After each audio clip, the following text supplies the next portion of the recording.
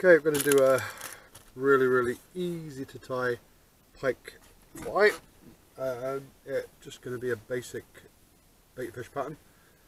Very easy to tie if you're just getting started in tying large predator flies. This is kind of going to be really easy for you to do. What I'm going to do is I'm using two colours.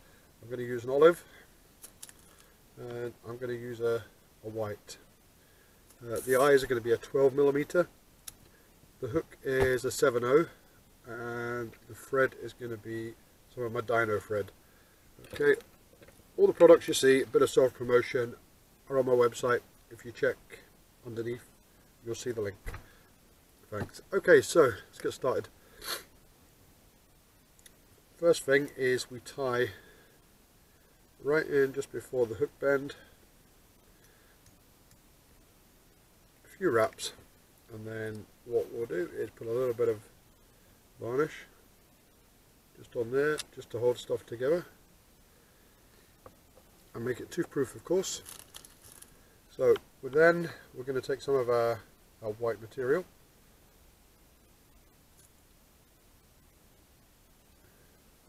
you see here it's not a huge amount. Okay, if you get some bends in it like this, the easy thing to do is just pull it like this. Now this has two good things about it when you pull it, is that when you're pulling it you're actually straightening it.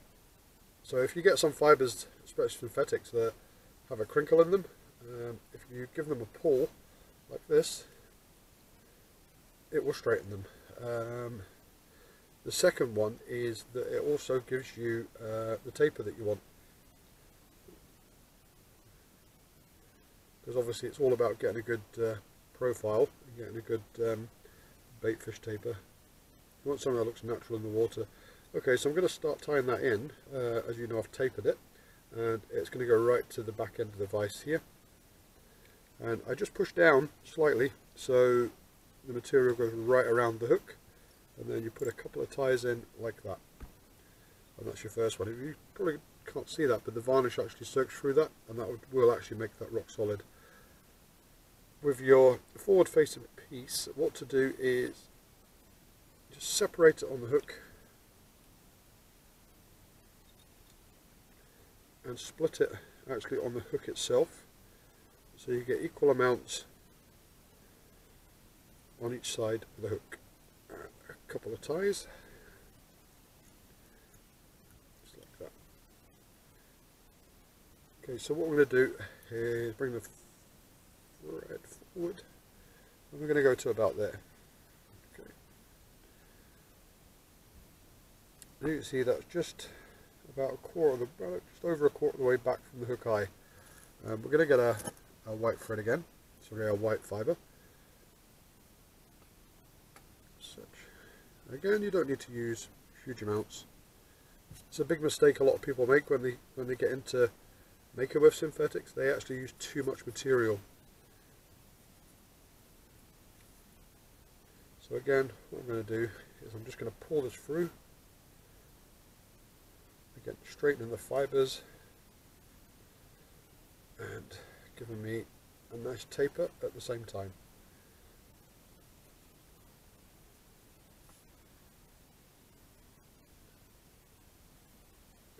So we're going to lay that on there, and that is just shorter, probably by about maybe about an inch or so shorter than the tail end, and push it down so it encompasses all of the hook shank. A couple of ties down like that. A little bit of varnish. Actually, just a bit too much there, but doesn't matter. Again, same thing. Split it. Fold it back, like so, hold, and a few wraps, like so. And we're going to do exactly the same again.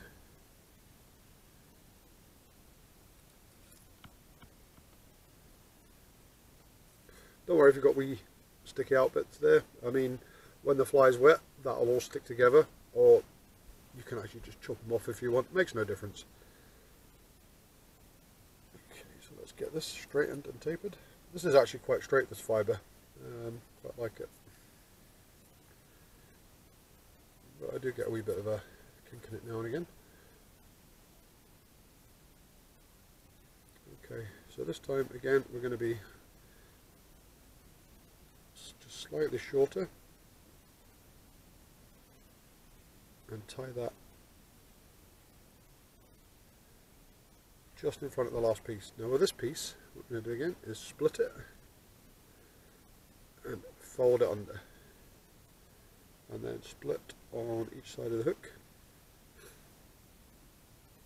A couple of wraps there. Can you see that shape starting to appear? That nice teardrop type shape that gives you a good profile in the water.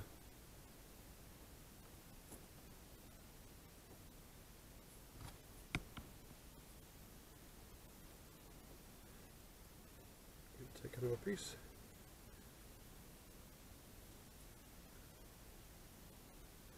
Just taper it off.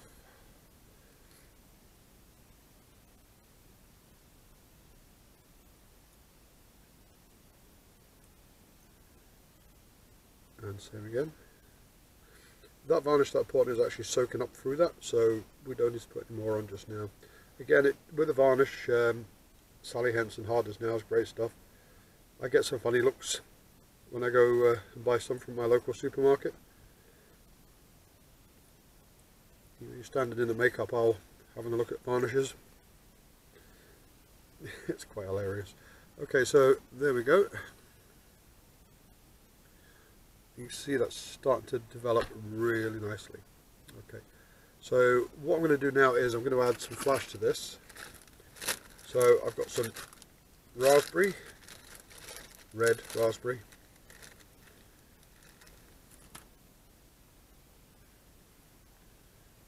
see, pull it a wee bit,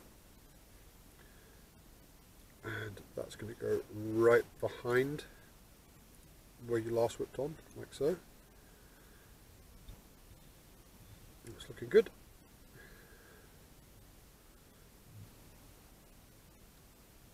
And we fold it back the same as we did with the fibre. Pinch it in, hold the material, and a few wraps around. Okay, that's looking quite good. That's how I wanted it.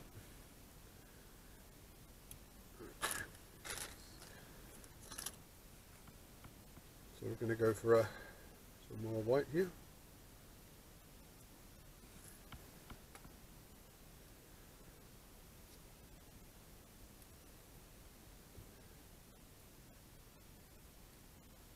Again, pulling it to straighten it, just get those little kinks out.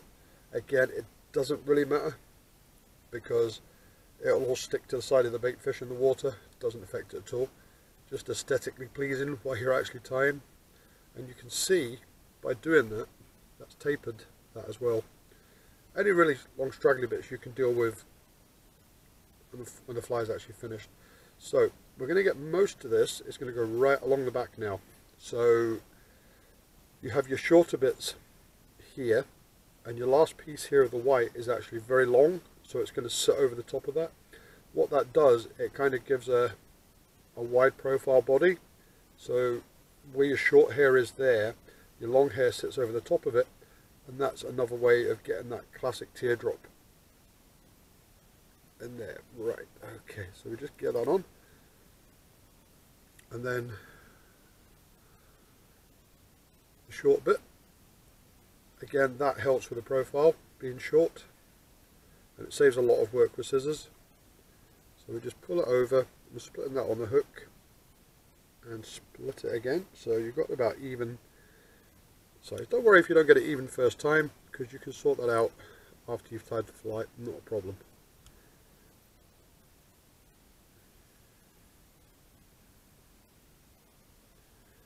Okay, just lay down a little base of thread there. You could actually just stick an eye on that, and that would be pretty hot. Quite a nice fly. Okay, So you're nearly done. As you can see, that's mostly white, because you don't need to tie all the back colours in just now unless you're having a really big thick back colour. I like mostly belly colour, and then the fibre on top for the back. So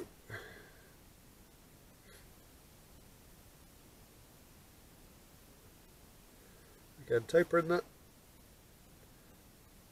pulling it out, pulling it straight.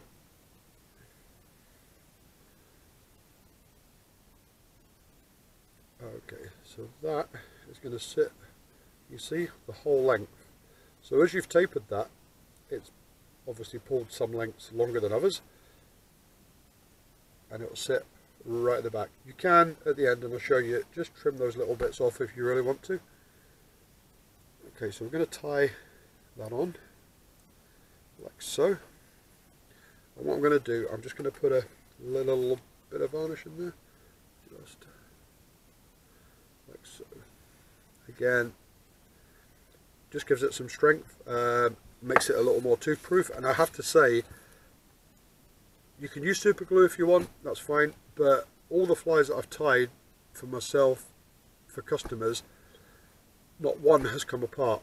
You know, unlike this crap you buy from Africa, won't last 3 or 4 fish probably, just the way they tie them. But this, I've never had these flies come apart in all my tying life, and that's spot on. So there we go. And what we're going to do with this is we're going to take half of that material, like so, and we're going to fold that back, like so. And you can see you've got that little lump there, so we'll tie down on the top of that, a few wraps round, like so. And then we come forward, a couple of wraps, and then push that back.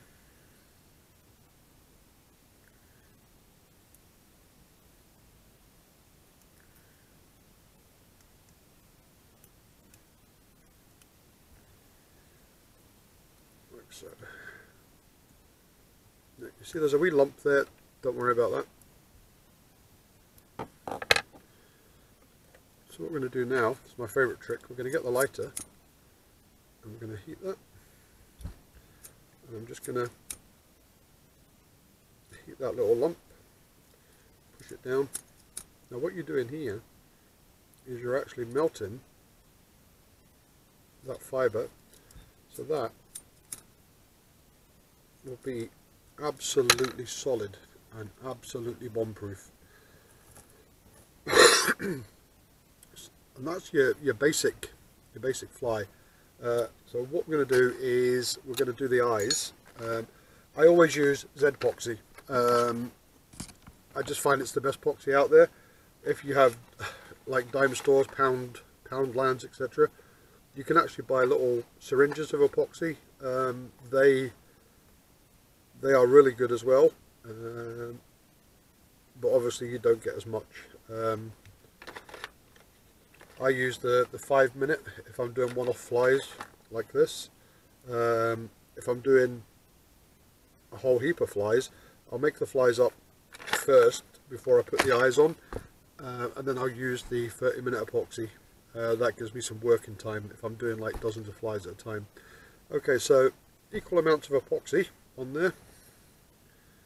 I use an old dubbing needle, and I just mix it in like so.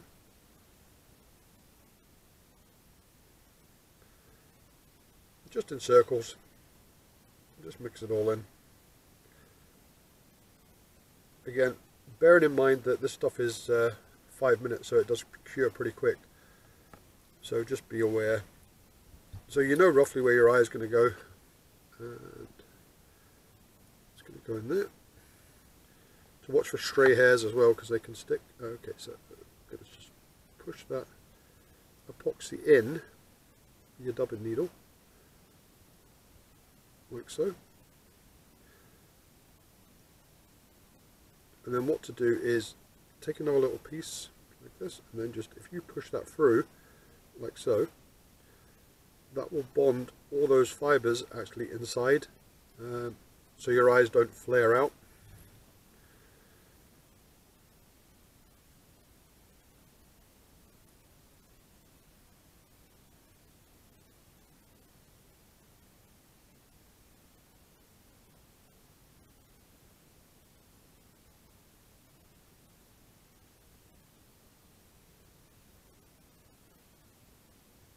It's also quite good because it adds a little bit of weight as well, which will help with the swimming action of your fly.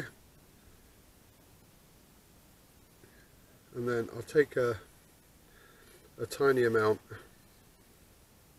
and I'll just put it over the nose like so. Again, you can actually do very, very small noses. It's all dependent on how much material you put on the end there. Obviously, if you only use a few strands of your material, then you're going to get a very small nose. But I do like to have some kind of nose in front of the fish. I mean, when did you last see a baitfish that just had an eye at the front of it? Even though they look alright. Right, so we're going to get our eyes. Again, 12mm. These are plain red ones. And that's going to go like so.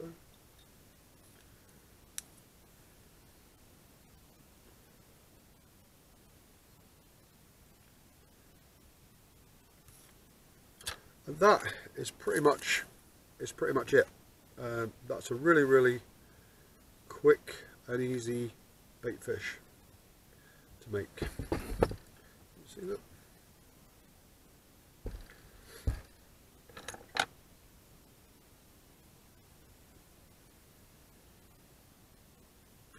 Again, because I'm using 5-minute epoxy, that'll cure obviously in 5 minutes. If you want to, you see these little bits here, you can trim them off if you really want to. But as I said, it makes no difference because when the fly is wet, those will actually stick to the body. And again, you've got the end here if you want to take those off. Loose fibres, just take them off like so. And you keep checking on your eye. Always worth just checking on the position of the eye as well. You can see that looks pretty good.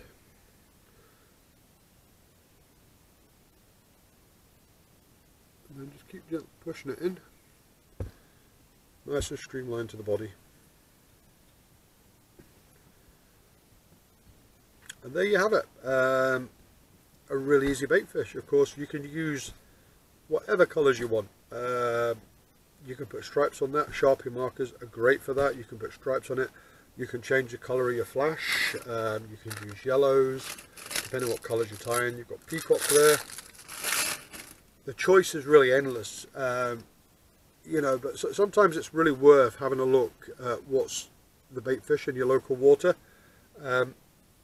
Get it up on Google. Google is your friend on this one. Find out what's living in your local water, and then just like try to match it, and you won't go far wrong. And that's about it. But that's a fly that you'll be able to cast all day. It's lightweight. That fly you'd actually be able to cast in a 9-weight all day without feeling like it's casting a wet sock. Great flies, really easy to make. If you're new to fly tying, try it and have fun. Thanks for watching.